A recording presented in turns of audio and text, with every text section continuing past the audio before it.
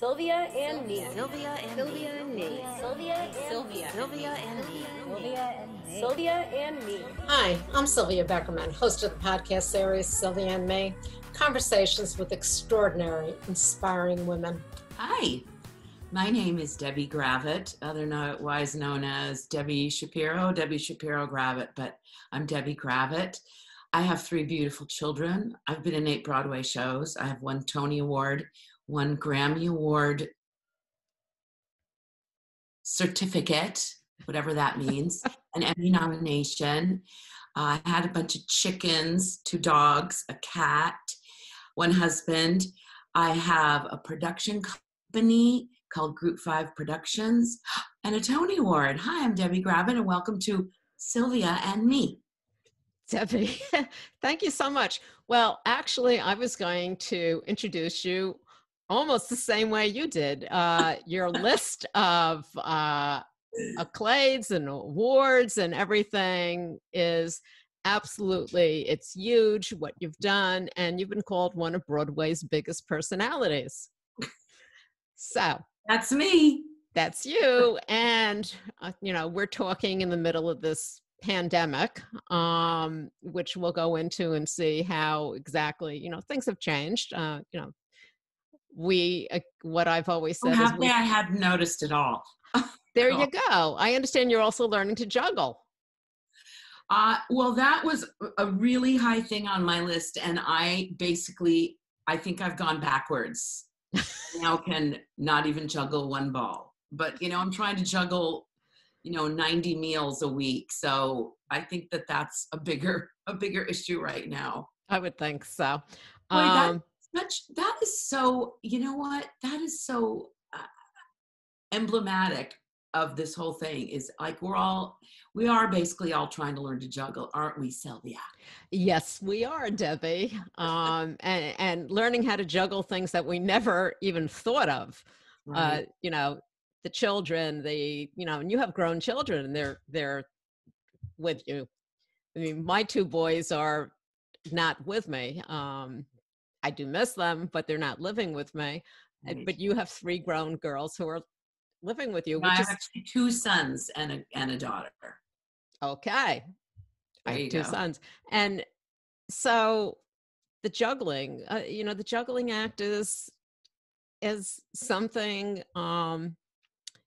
that is just mind-boggling. I don't even know how else to say it. Some good is coming out of this, but we also are trying to figure out where we are. One of the things that I want to talk to you about is your production company, Group 5 Productions. It's Yes. an all female production company. Yes. And your staff has experienced both sides of the aisle. So they are able to support all areas of production. So tell me, how did it start, and what are some of the things that you're doing? Well, it really started because, obviously I'm a singer and a performer, and I work with, I do a lot of concerts. I mostly do concerts these days, and I do a lot of concerts with orchestras, symphony orchestras throughout the world, actually, which is sort of an amazing thing, and why I think I'm a little antsy right now. I'm used to traveling so much, but that's going off topic. Anyway, the man who books me for these concerts, one day we were speaking, and I have a show I do called Big Band Broadway, which is, I have an album called Big Band Broadway, and I've done it with some symphonies. And he suggested, why don't you start booking it yourself? And that led me to go, you know what? There's a girl I've worked with, Lakeisha Jones, fantastic talent from American Idol. We were singing in Moscow, and she told me this dream she had of doing a Whitney Houston show. And I went, I'll help you book that. And anyway, so a year ago, it's not even a year and a half that we've been in business. I started it a year ago, January, and I brought in my daughter, who's a filmmaker and a brilliant director. And then she had a friend who's this brilliant graphic designer named Stephanie Orts. And we started it, and I just decided, if I build it, they will come. And I literally went to this there's a big conference called APAP, which is the Association of Performing Arts Presenters, where people from all over the world come to New York, which is great because I'm based in New York, so I didn't have to get a hotel room. And you come and you sort of show your wares and you meet people and you network and you cross your fingers. And our very first time we did it, which was a year ago, January, we did quite a bit of business. And I have to say, with incredible hubris, that, a lot of it was because people who knew me, including one of our big shows now is a show called A Toast to Stephen Eady. And I literally, the guy who runs a performing arts center in Palm Desert, I said, hey, what do you think of this idea? And then we built the show from that. So it's been really fun to sort of do it little on the fly. And now I feel like we're sort of running. I feel like we did our second convention, and people knew us a little bit, and they're understanding what we're trying to do. I'm just talking. Wow, you haven't even said anything. Should I just keep going? I guess I can keep going. Well, I'm almost finished. No, go ahead, finish up. No, but what I've realized is that what's really great about it is not only working with these beautiful women, but also that I just work with people that I know and love. And that's the people I've called and said, hey, want to do a show? Do you have a show? Et cetera, et cetera. So I found it much easier to book other people than myself in a way. So it's been really great. It's been a very good thing. Okay. And it's an all-female production company. Did you purposely do that? Or did it just happen that way because the two other women that you're working with just happen to be people that you believe in and were able to work with? You know what? I never started out that way because I feel I never wanted to go, yes, only women in the company. It's just, it ended up that way. And now it does feel like something. In fact, somebody called me from a theater in Maine because she was so intrigued that it was all women in the company. And so I went, that's certainly resonating with people. And it is a fascinating, I've never been on this side of things, on the business end of it. And to watch, and I've been around for a little bit of time, a long time, and it is fascinating to see that how male-centric things can be at times. That it's still, after all this time, after all the work that we've done, that we're still have to, run two steps to the male's one. It is interesting. Definitely. And that's the thing, because of technology, because of, where we were some time ago, we think we've come so far, but when you get down to the nitty-gritty, it's not as far as we think. I mean, it wasn't that long ago that it would have been a struggle to be in business. You needed a male partner to co-sign anything because you weren't allowed to do it on your own. And we're not talking that long ago. I mean, the 70s and 80s really isn't that long ago. So, it's one thing to, be a performer and not being able to get, roles as you get older. But it's another thing to do it from the business end and see, again, what other people are up against and what, as being a female, you're up against.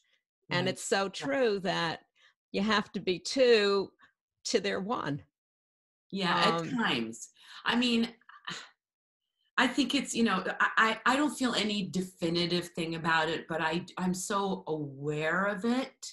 That's it. I'm aware of it. But it doesn't stop me from plowing through. And Well, I mean, evidently not. Look at everything you've done. well, I mean, I mean, it's been it's been an incredibly interesting learning curve. I brought another woman into the company, and I was like, this wonderful woman who's basically a stage manager. And you know, I've never been a boss. I've never been in charge of people. Obviously, I have children, and you're the mom, and a wife, but those are different roles, or you're a performer. But to be like the person going, I expect you to deliver this to me by Tuesday, is an odd place to be, because I come from the theater, which is a completely collaborative place. You know, I mean, yes, there's the director and probably the producer, but it's so collaborative. And to have people like looking at you to make a decision, it can be daunting for me, because I like to please everybody without going into too much psychological warfare there, but I want everybody to be happy. Are you happy, Sylvia? Happy. I'm talking to you. How could I not be happy? I mean, come on, this is great. So your daughter's a director, I believe you said. How is she? Is she part of your production company? Is Well, she? as a matter of fact, she just literally sort of stepped aside from it, because she wants to do her own thing now. Oh, good for And her. I understand that. I mean, she's still a huge consultant. She's a consultant, let's say, right now. And obviously, Okay. any video production stuff we do, she does for us. And you know, but I get it. She's 24 years old. She wants to focus on what she's doing. That's great. Yeah. I mean, you got to give her a lot of credit. That's really good. Yeah. So with everything that's going on, I know that you had said, any concerts and so on, because of the pandemic, have been canceled, but you've been doing other things online, like a master class for musical theater auditions. Can you tell me kind of how are you still having the arts survive and thrive and be in front of people? How are you changing some of the things that you're doing to accommodate, the way we have to interact right now? Well, a couple weeks ago, obviously, when we all sort of went, oh, this is going to last for a while, I just came up with this idea. I mean, I don't really think of, I guess we're all teachers. We are all teachers. We're all teachers. We're all students. And obviously, I've experienced a lot of stuff. I've done a lot of things. I've been around long enough. So I do have things to impart to people. And I know a lot of fantastic people who are very smart. So I went to this man named Michael Orland, who was he worked on American Idol for 16 seasons. He's brilliant. He was my pianist for a long time, musical director. And I said, what if we did this sort of musical theater audition masterclass?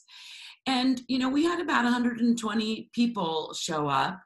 And we went, oh, I guess people will want to do this. Now, obviously, it's not thousands of people, but we're not advertising it, let's say. But we have some schools now who want to hear what we have to say. It's been a great, great thing. Although the caveat is that I am the host, and anybody who has Zoom understands when you're the host, all you're doing is sitting around like pushing buttons and muting people and unmuting people. So I don't know how much wisdom I'm giving people, but I'm learning how to mute people very well. So there you go. And you're also giving people the opportunity. Yes. And so we've had, 10 people have sung for us, and for all these people, we've had Kristen Chenoweth join us, Mark Shaman, Bryce Pinkham, Sam Gravitte, my son, who is currently pause button on, starring in Wicked on Broadway. Faith Prince, Tony Award winner Faith Prince, and then we've had 2 stars of Disney come on and join us. So, and it's really, really fun. So, and then we're gonna continue to do it.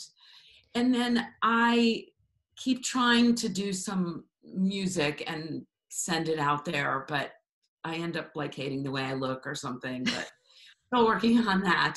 Trying to do some stuff for the Actors Fund as well, because that's a great, great resource for actors and performers right now. We're all sort of as millions and millions and millions and probably billions of people are right now caught in this catch-22 of where we are in terms of how to stay alive, how to float, how to feed ourselves right now when there is zero work for us. It's very true.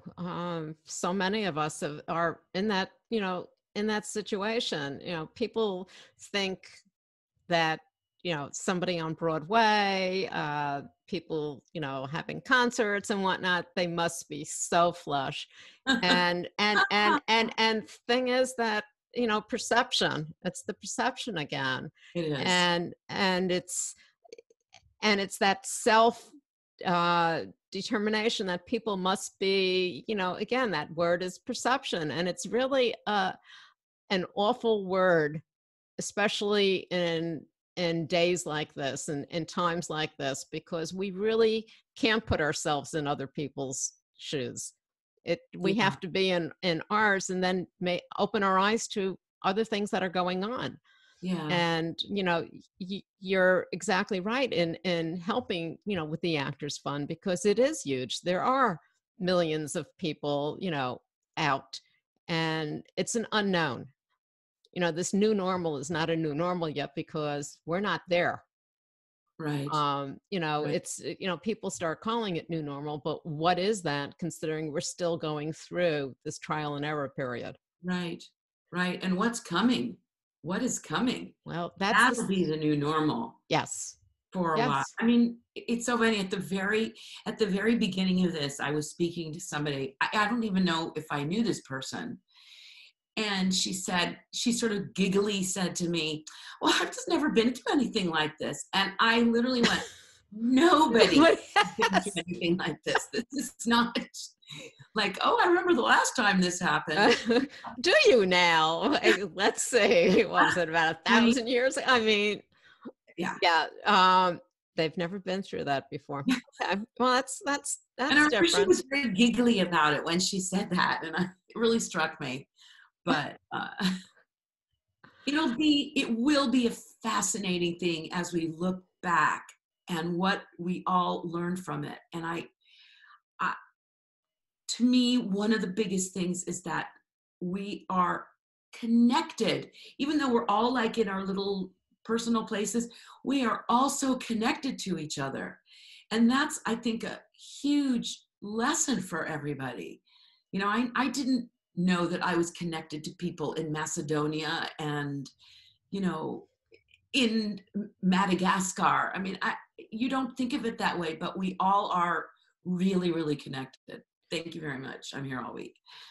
Now, could you imagine if this had happened 15 years ago, 20 years ago, without the connection that we have now? Right. Between the homeschooling and the working from home and the staying connected, Right. which is so important. Right. I think we've learned how to hopefully communicate a little bit better. Right. Well, I think that I hope that people are understanding that we have to reach out, and we have to reach out to those we love and those who love us, and we can't hide away in our whatever we have. I'm very grateful. I have a beautiful home, and we're safe, and we have food. I of course think about people who are not living as well as I am. That gets to me as well. And You And, do what and you do what you healthcare, oh can. my God, I could just go on and on. That's you believe me, so could I. Yeah. It just flips me out. Oh yeah. But it's a time where, you know, we have to really just go with the flow right now and realize that this is serious, and in taking care of ourselves, taking care, you know, it takes care of others. The social distancing, you know, it's not a joke.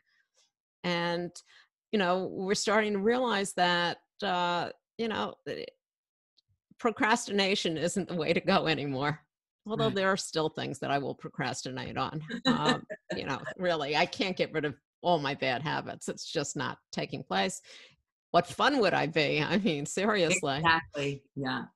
I So, think I'm sure everybody, when it began, and I think it sort of began at a different time for everyone, I think we all went, oh, I'm going to do all this reading and I'm going to do this and this. We all had a list of the things we were going to do. And I don't know about you, Sylvia, but there are days where, like, if I put one piece in the puzzle, like, I've had a good day. I just find myself sort of staring a lot, and you know, my family, we're all reading Harry Potter books. I mean, it's 2 steps forward, 1 step back, or maybe vice versa. I mean, it is a fascinating time. Fascinating. it is. It's fascinating. It's scary. It's the unknown. But it is fascinating.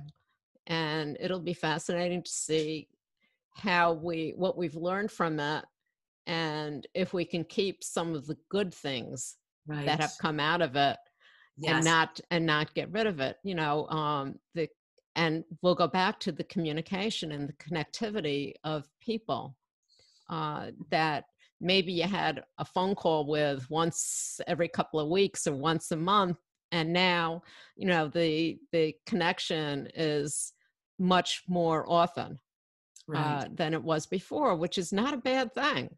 Right. Right. So I'd like to see a lot of that kept, you know, some of the learning from this, Right. and then whatever our new normal, whenever that is. Yeah. But you keep I, entertaining. so the last time I did a show was March 7th. It was in Florida. It was in Fort Myers, Florida, and it was a symphony show. And the virus had just started rearing its head here. I mean, obviously it's been around, but it really, people were starting to go, oh, maybe I should go home, or I should. And the place was full. The audience was packed. And at the end of the show, I was crying because I went, thank you all for being here. And it's so great that you all came in spite of all the rumors, because nobody knew what was going Right. on. And I think about, I'm hoping and praying that we can once again gather together and experience theater and music and dance and celebration together as groups again, because that's, I mean, first of all, it's what I do, but I also think that, again, just as you were saying, that's what we are all missing, that sense of community. Definitely. So what is your plan? Are you going to learn how to juggle, or are you going to put that aside? Well, Juan Gomez Manzanas, because I'm going back to the beginning with Spanish. I was going to work on my French, and I went, you know, maybe I really should learn Spanish for real. I'm doing a little bit of language. I'm trying to juggle. I'm juggling things. I'm trying to keep my business alive and my friends and family cheered up. And I think the biggest thing, oh my God, I don't want to cry. I think the biggest lesson I have learned is to cut myself a break. And I think that's what everybody has to do.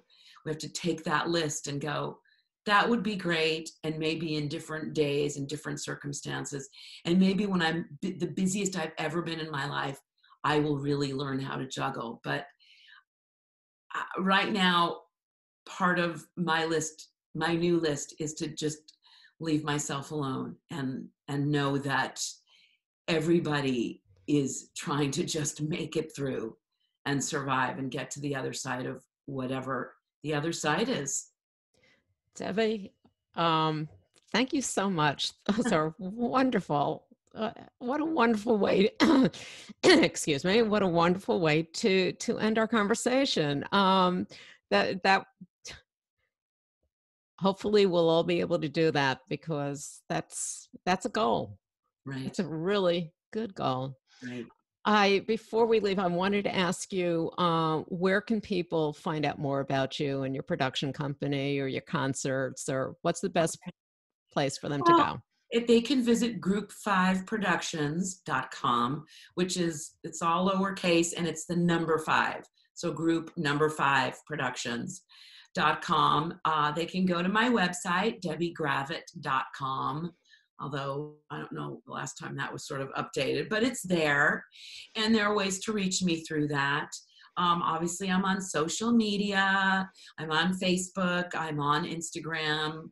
I think I'm even on Twitter, but I'm not a Twitter girl. I do some Instagram, Debbie S. Gravitte.